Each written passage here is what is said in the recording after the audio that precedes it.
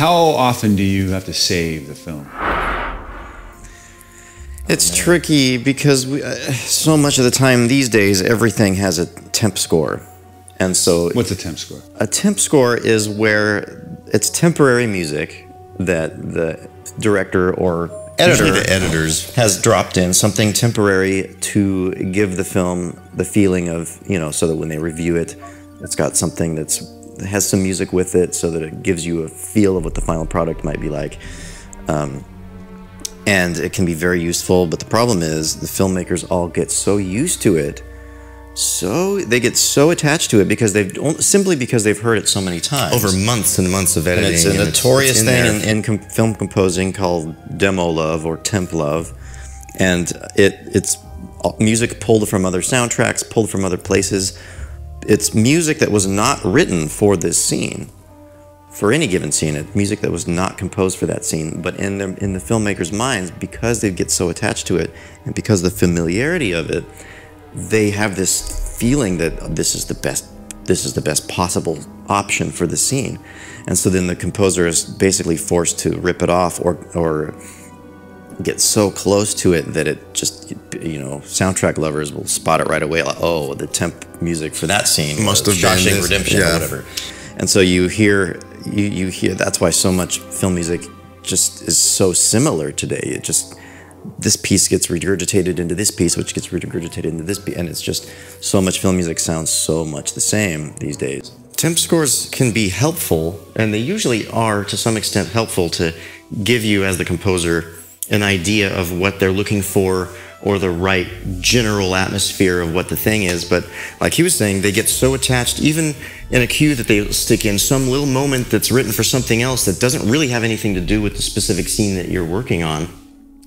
They get so attached to those little moments only because they've heard it so many times that it's not relevant to what you're doing, and they don't realize that audiences seeing this thing for the first time, whether it's this or this, it's not going to make any difference to them because they haven't been heard it for months and months and months. They're hearing it objectively for the first time. So it's going to be more powerful if you have something custom to that scene that has its own voice, maybe in a similar vibe as the temp score, if that vibe works.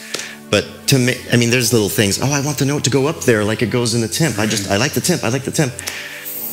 I just wish they would get away from that and really understand it's going to be better. From our experience, as far as like saving a scene, it's mostly been, you know, do what the temp is doing. Do what the temp is doing. How often do you actually get to write original score since there's so much temp love going on? There's a friend of ours that we went to school with that has done a lot of short films and series and things, and we've scored a lot of things for him. And that's one of the few times where he just said, do what you would do. Do your thing. That was actually nice because he would temp it all for himself as he's editing it or having it edited. And so there'd be temp score, but then when he would show it to us and we'd spot it, he might sort of be attached to it, the music, but he knows, okay, they're going to do their own thing, and he always just trusted us. And so he'd show it to us and spot it without the temp, and he's like, I just want you guys to do your thing. And the Western feature that we did, the same kind of thing. It was like, there was no temp on that. We just got to score it. That was really great. That actually was really good. But that's rare. I mean, these were not the norm. Studio features. These were not all the big projects that we've worked on. All have had very specific temp. Follow the temp. Follow the temp. Follow the temp. Because there are directors who are like, the temp's fine, but we really want you to do your own thing. That does happen. But usually it ends up that they still are more attached to the temp than they realize. They'll say that, and they'll say, do your own thing, and then ultimately they're I don't know. That's a hard question. What I would say is, I think that the temp is important because, you know, the process people want to see as it's happening. Well, what's this going to be like?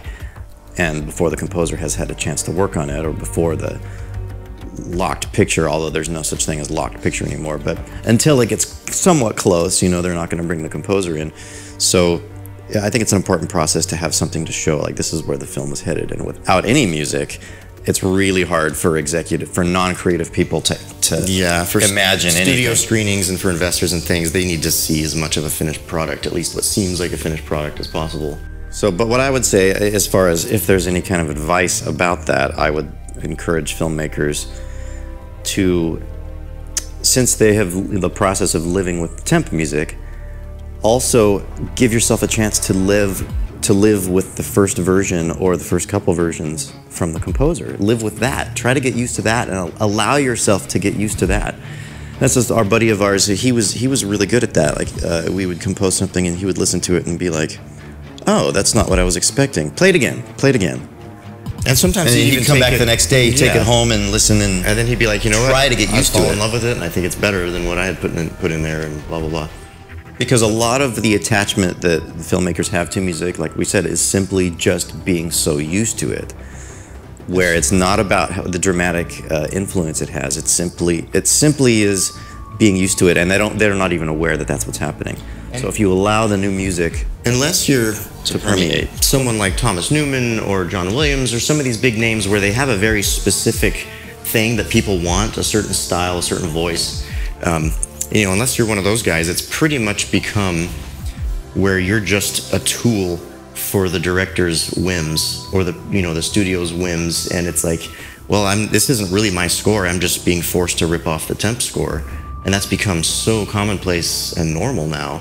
But how it used to be and how I wish it were more now is the composer is hired to bring their sensibility to the story, their voice, which is what Spielberg does with John Williams. He's like, I'm just gonna let him do his thing, and he treats it like he makes like E.T. He talks about he made it with the intention of music is going to be a major part of this. Music is going to be that that fifth character, and it's all one thing. And so it's in a sense he's relying on the music to tell the story, but that was the intent. It's not like, oh, it needs to save the movie. It's part of it. But yeah, I wish more people were hired to bring their sensibility and then trust them. If if you don't trust them, don't hire them. Hire someone you trust. Hire someone who has the power to tell a story through music. And then sometimes it's like the director is almost writing the music. It'd be cool if the line went like this, and they're like, it's like, no, it's not your area.